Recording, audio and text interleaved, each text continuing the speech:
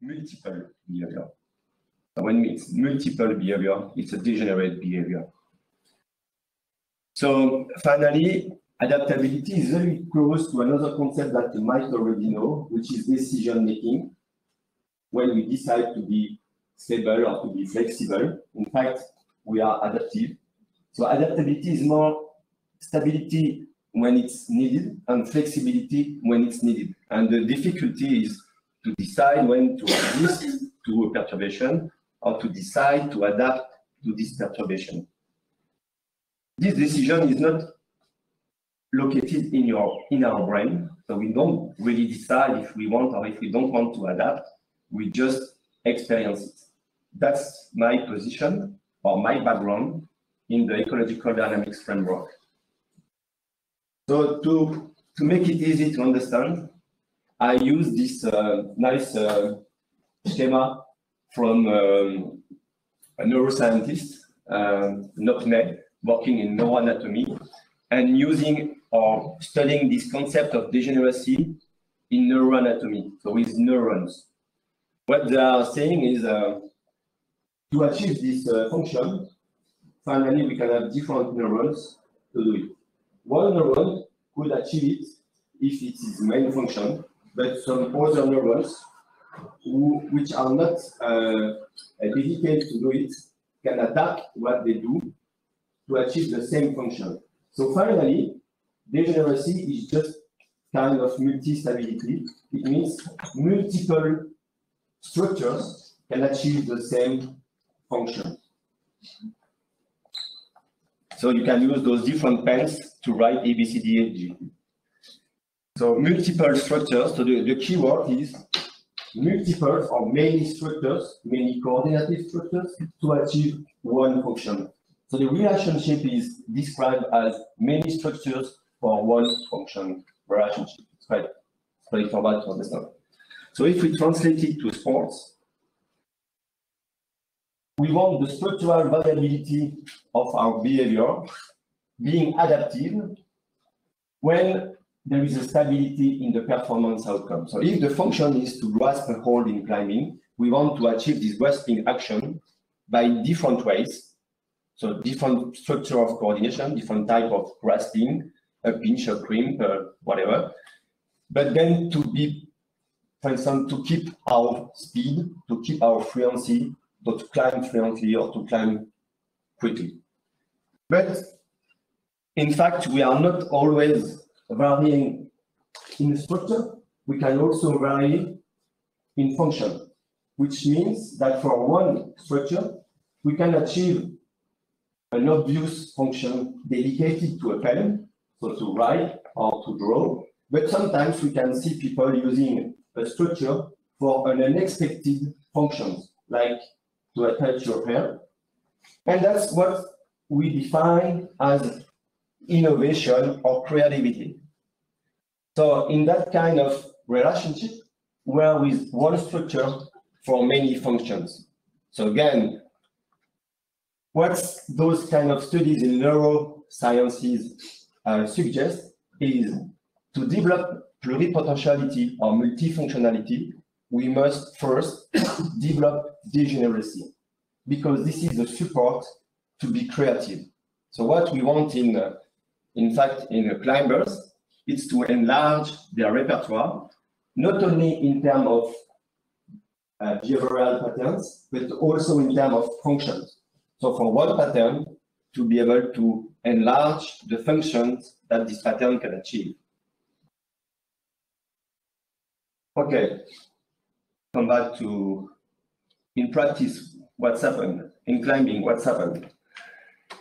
So, as I told you, I am with this ecological dynamic framework that we built with some colleagues like Keith Davids in the UK, Duarte Arujo in Lisbon, and Jai Shaw in Singapore, Chris Button in New Zealand. We have a group of people trying to bridge dynamical system theory in physics and ecological psychology to build this big framework to understand how a set of constraints, so the task constraints, like climbing a certain inclination of wall, like climbing indoor or outdoor.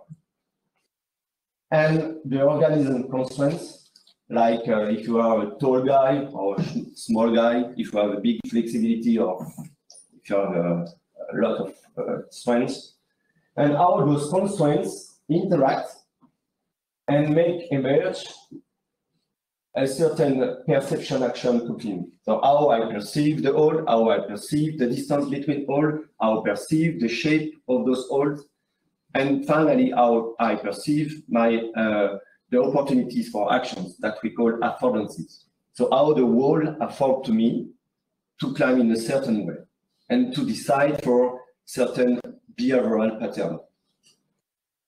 And during actions, I might change the way I climb. I might adjust my grasping pattern. I might decide for reaching or not reaching that wall, so change my path. And that's what I'm investigating in my research, how climbers perceive and act, and update, perceive and act. And I study this loop to finally understand how they coordinate their movement to achieve the goal. So the goal could be to climb hard, to climb fast, to climb fluently. But in all cases, I don't look only at the goal achievement, but how they adapt when we change the difficulty of the route, the shape of the hole, all the constraints that can vary when we do climbing. You have some examples of how people have to adapt and transfer their skills when they climb indoor or outdoor, when they climb speed bouldering or lead climbing as the last Olympic Games in Tokyo. You see how the ranking changed through the competition. If you climb indoor or outdoor, if you climb a rock, ice, or mixed wood, so all these different environments are different constraints that you have to cope with. The way we approach this, the pedagogical way we approach this set of constraints is not by prescribing what to do. So we don't instruct people to do like this in this kind of constraints. We are more with a constraints, so we say constraints-led approach. It means we manipulate the constraints that make emerge the behavior. So we think that by changing the constraints, by shaping the environment, we induce a new behavior. So we try to put the learner out of his comfort zone to discover and to explore what to do. And so finally to adapt to the task. So we try to prohibit the behavior that we don't want to see anymore, rather than to prescribe an expected behavior, which is two different positions in pedagogy. So we use the constraints-led approach to promote exploration. We call it functional exploration, problem solving in practice and not in the brain, and search strategy. So all the studies that I will present you are with this background. So our adaptability is tested by manipulating the task constraints. First, my first study I did in maybe 8 years ago was about using old orientation as a task constraints. So as you can see there, it's quite obvious that if you have to climb a ladder, you take the ring like this, the run like this. Few persons will took the side like this. So that's why when a novice setters set a route in a climbing gym, they usually put the hold like this, in this orientation. But it's very poor in terms of to develop the learner. Then if you put if you rotate 90 degrees this hold to put it like this, to set it like this, then it's more difficult for beginners, because being like this, it's okay, but being like this, it's not so easy. if you don't know how to put your body in a good posture. So what I tried is to offer those two task constraints. And then we know that in climbing, you have the risk of falling. And as a beginner, you can be afraid of height. So you might resist to climb in the sense the hold invites you. So like this, feeling on side. So to promote a safe exploration of this pattern, I offer the possibility to have a dual grasping. So both vertical and horizontal.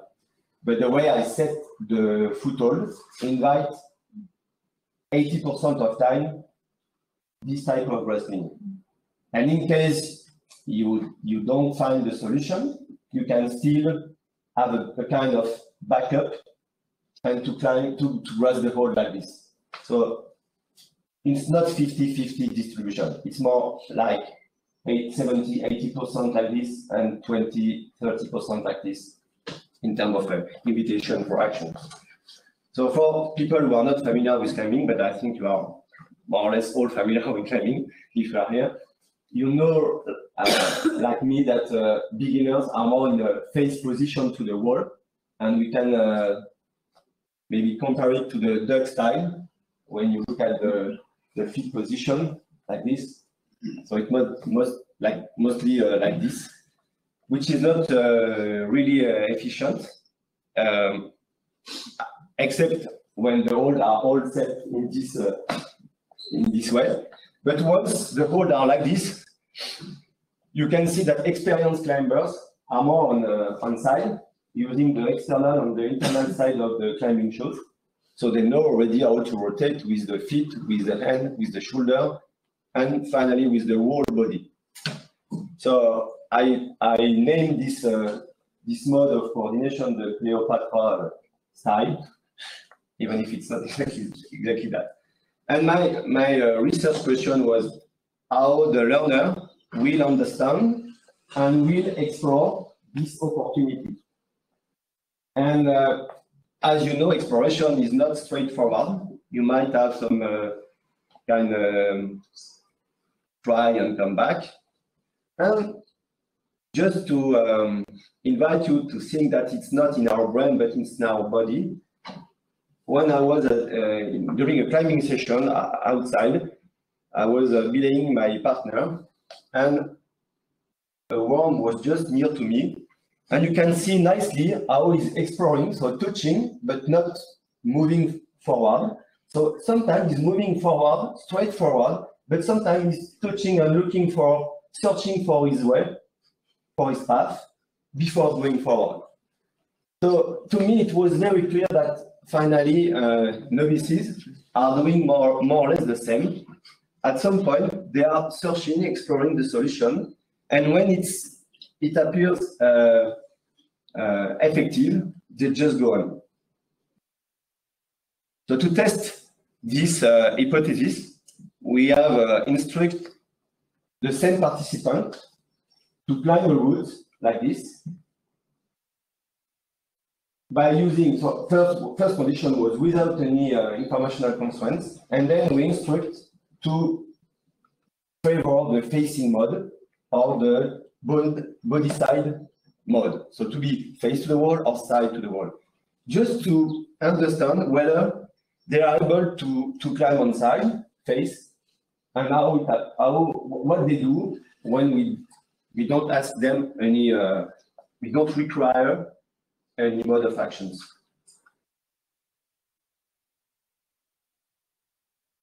Right. So this is the same climber. Here is the calibration, because we use inertial measurement unit, combining a gyroscope, accelerometer, magnetometer, to then assess the body roll, so at the shoulder level and at the hip level. We also, so the clap was to synchronize this system with the video. This one is a bit slow. Yeah.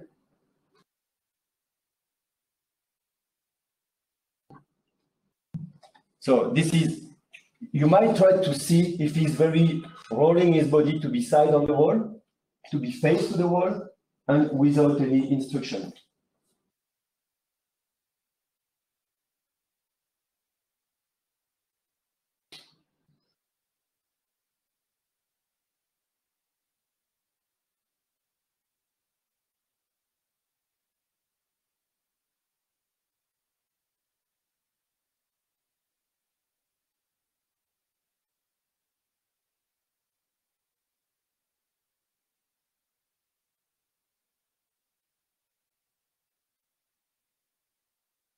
I don't know if you see the difference between the three ways of climbing the same route, but to me it was quite obvious that here he is able to be on side and using only the internal side of the shoes like this on the wall. So if now I plot on this graph the distribution of the rolling motion of the hip, so 0 degree face to the wall, plus 90 rolling the body on one side, the right side, minus 90 degree, rolling the body motion to the opposite side. So this distribution shows you how they can vary depending on the route. So free, no instruction, when we instruct to be face to the wall and be side to the wall. And you can see that for one color is for one climber. You can see that for some climbers, quite a big difference between those three patterns. For instance, here you can see a kind of bimodal distribution, showing that they are no more facing the wall, but really on side. But for some participants, probably they didn't understand the instruction, because this guy, for instance, is rolling but only on one side.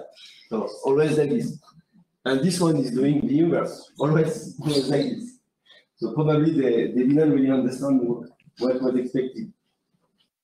And you can also see that some climbers, so for this dual route, it works quite well. But when we give no instruction, you can see that for some participants, it's more or less the same when distribution for the free and the face condition. So if we don't say anything to the learner, they are not able to really demonstrate a large panel of behavior. So if we summarize, we have something like that.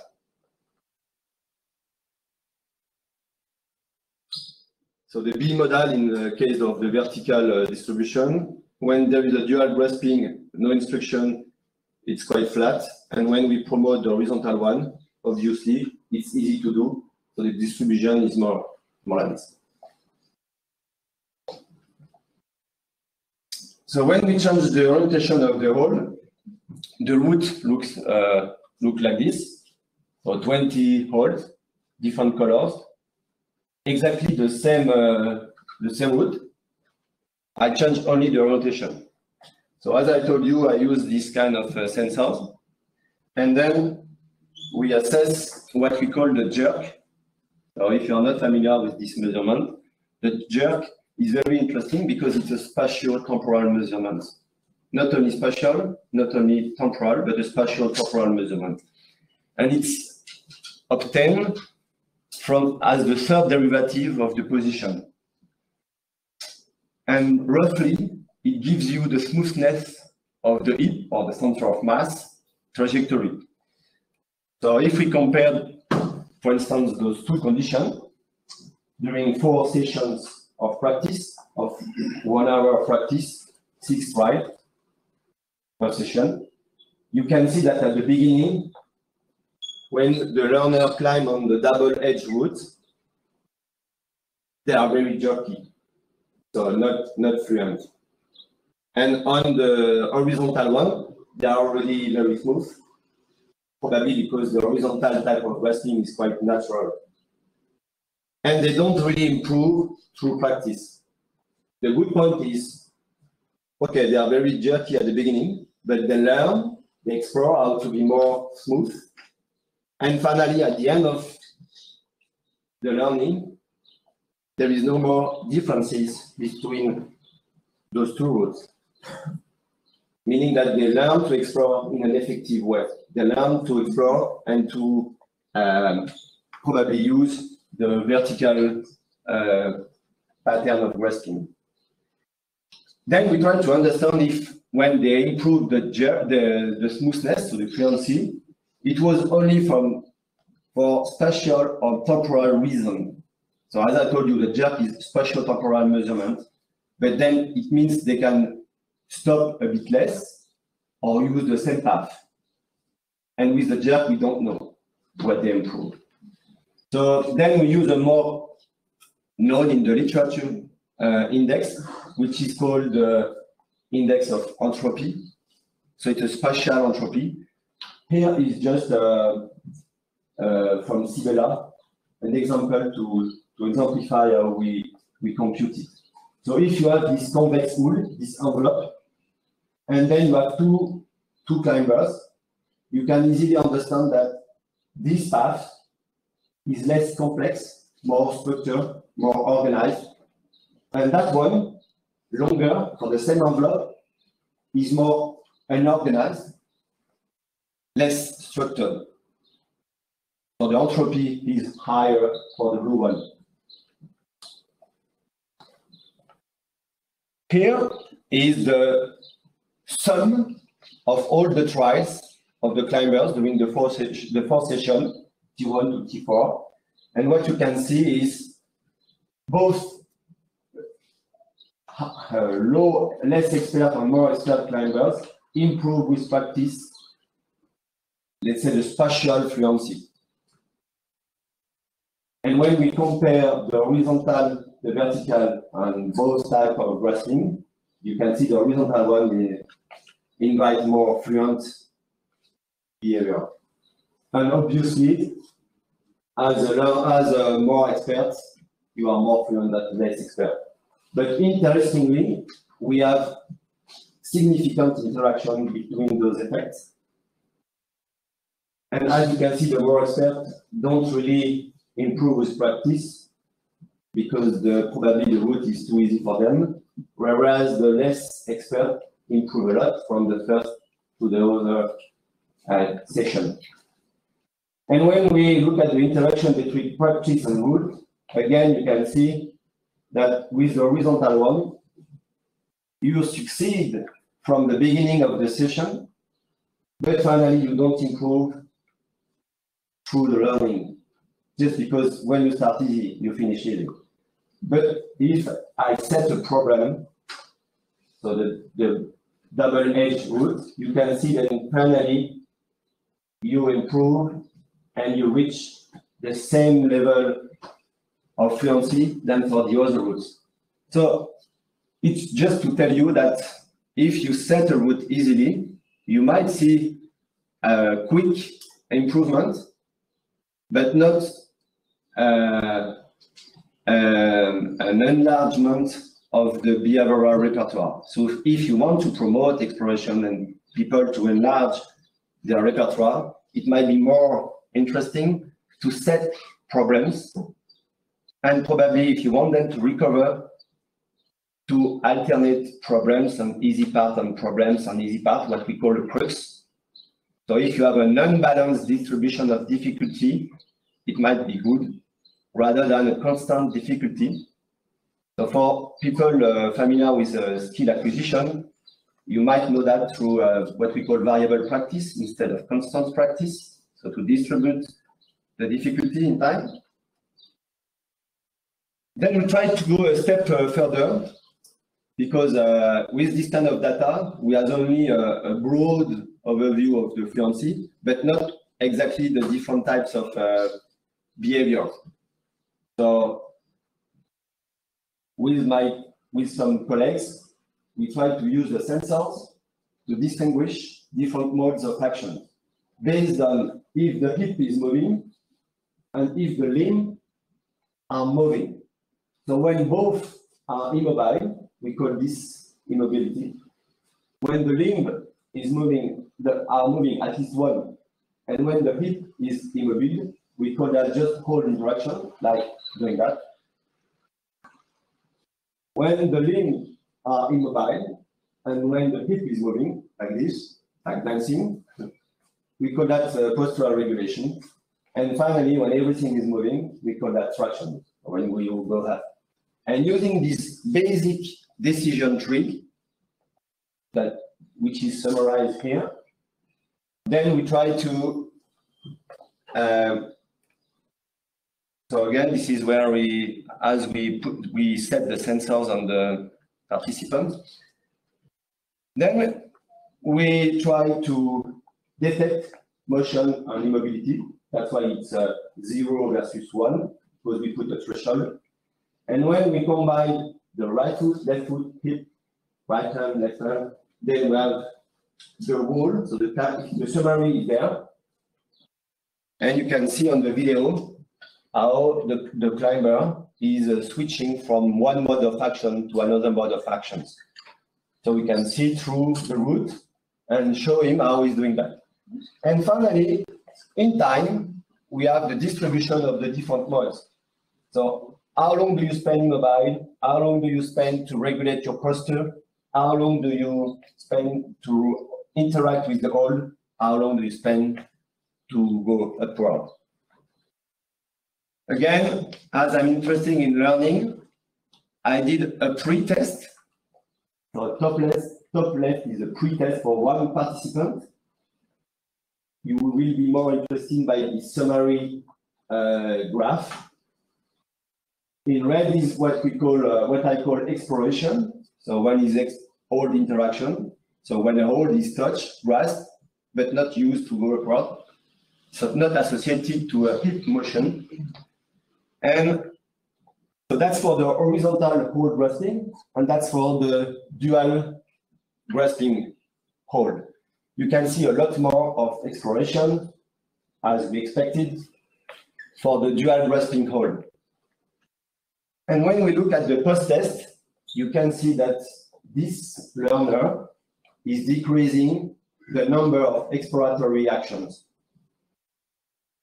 So it's more performatory than exploratory actions. It means instead of touching and releasing the hold, he's touching and then grasping, which is very of interest, because you know that in lead climbing, the judge how to estimate if when a climber is falling, is just touch, control, or use the hold. That's one way to distinguish, to separate the competitor. And when we look at the post-test for this foot, you can see that the number of exploration is still very high. So with this foot, is not decreasing the number of exploratory actions, which means that this kind of exploration is very effective now. Because if you remember, I told you that the fluency on those two routes becomes the same at the end of the learning. So if it takes you the same time to climb this foot, if you have the same fluency to climb those two routes, but if you explore more, it might mean that the way you explore becomes more effective. So we don't want learners to explore less. We just want them to explore in a more effective way, which is very interesting to adapt to uncertainty. I might skip that one. This is the summary to move on for the last 5 minutes to visual motor skills. So if you know about how to study vision, you might know that we use gases able to capture the gaze behavior and then to get the point of gaze. So the projection on the wall or on the environment of what you are looking. And depending on the time you are looking at the same place, we call it a fixation. So a fixation is defined in space and time.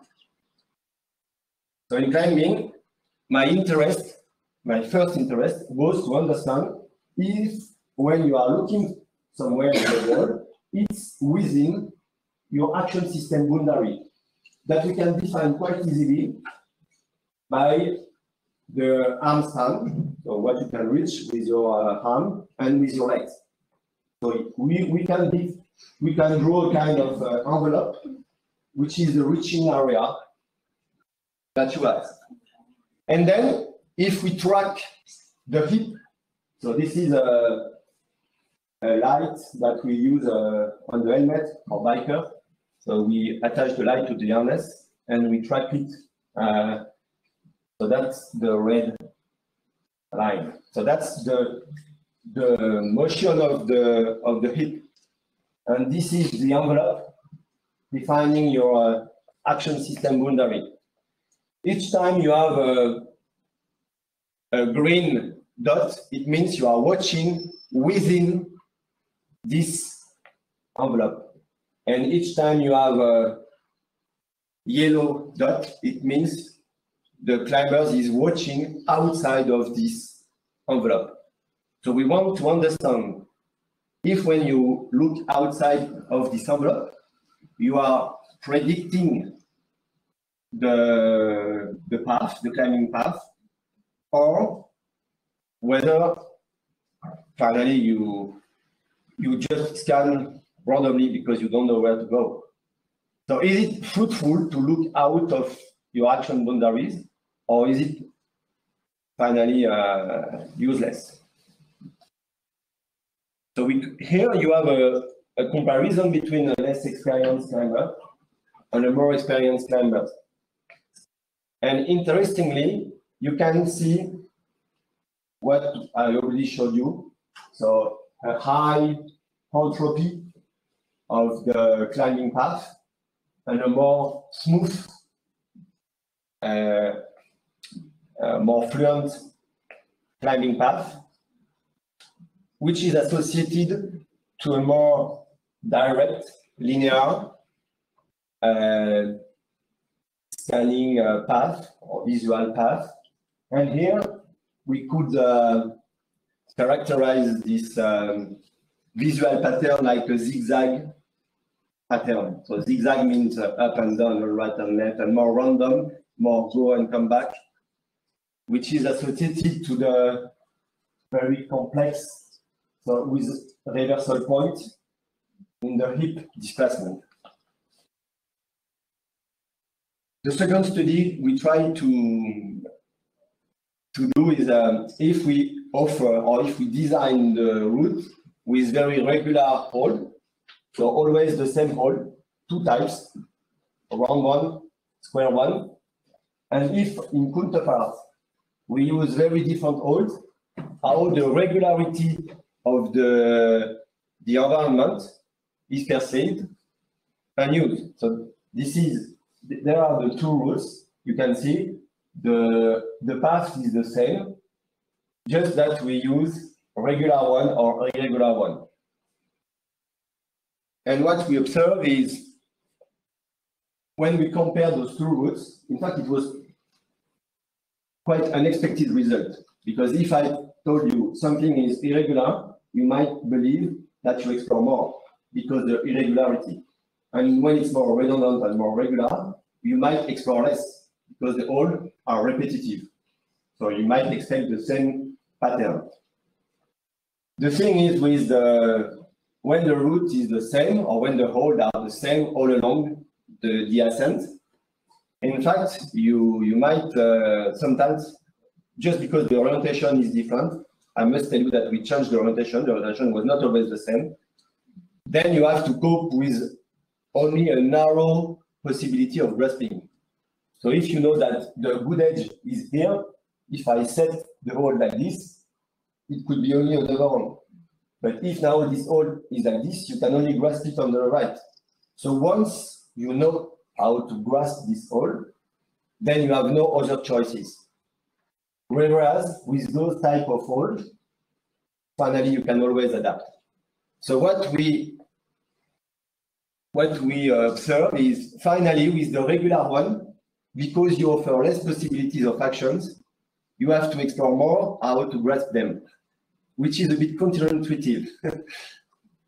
So that's why here you have, in terms of duration, higher duration for the yellow one than the white one, both for the preview and the climb. And if we look at the number of fixation, so the number of times that you fixate an area of interest, the number of fixation you can see there is higher for the regular route than for the irregular route, both for the preview and for the climb. So again, it's not because the route is more regular that it's easier.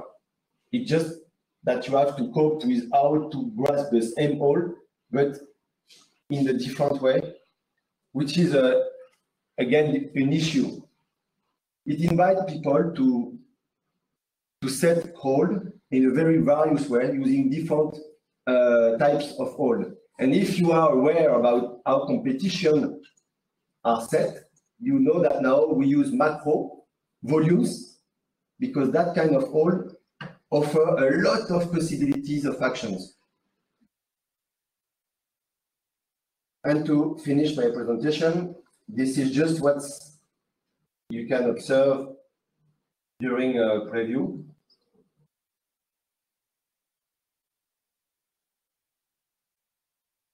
So higher is the area, longer is the fixation.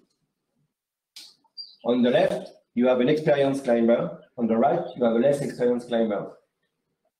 What is interesting? What do you see on the experience that you don't see on the less experienced? What is different?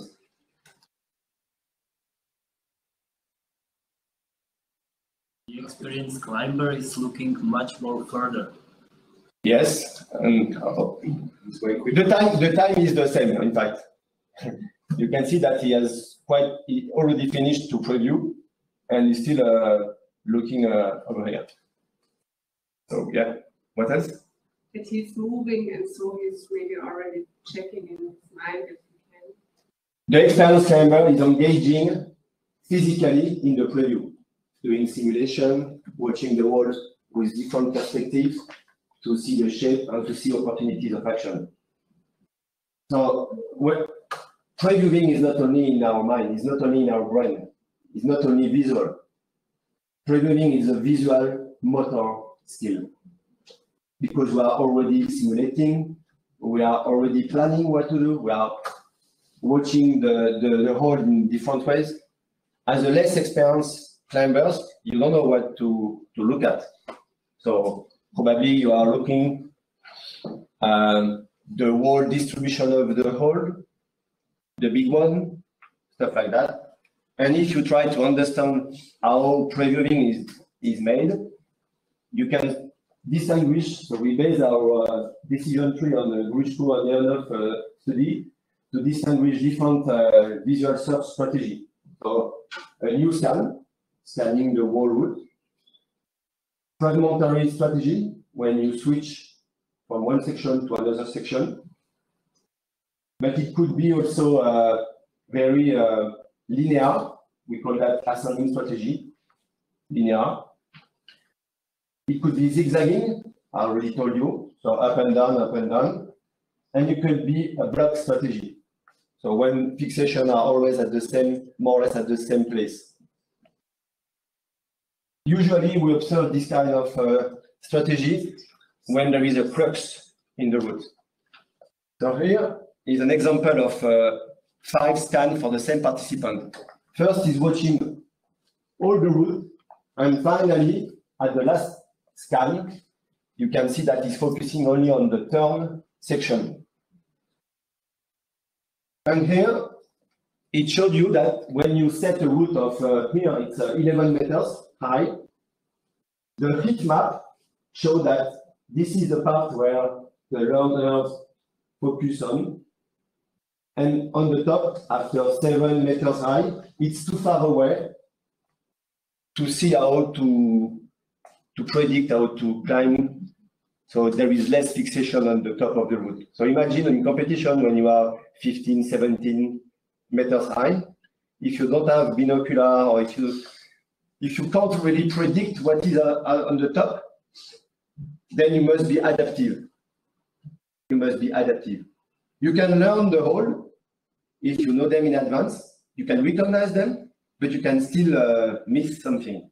So if you train learners only with instruction, never with adaptation, you might miss the goal of education. And I go to my conclusion. So less expert climbers are characterized by more exploratory behavior, both in route finding, hold grasping, and range of actions on body posture. Longer climbing duration, more jerky, so less fluent, and various climbing paths. More stationary period dedicated to visual search. Vision is used for dual purpose, prospective control, and online control. Preview is random with zigzag pattern.